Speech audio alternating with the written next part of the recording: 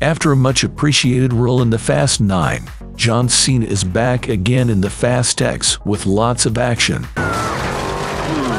The action-packed thriller will be the 10th installment of the Fast and Furious franchise. Much like the rest of the cast, Jacob Toretto will also be driving an insanely fast car.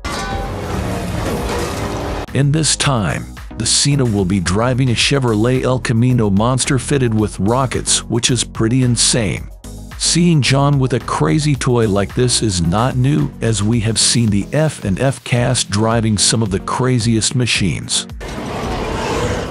The El Camino monster is fitted with custom rocket boosters and can shoot arsenal. Much like Vin Diesel's custom $1 million Dodge Charger, we can say that his brother in the film is not behind. Oh no, you're good.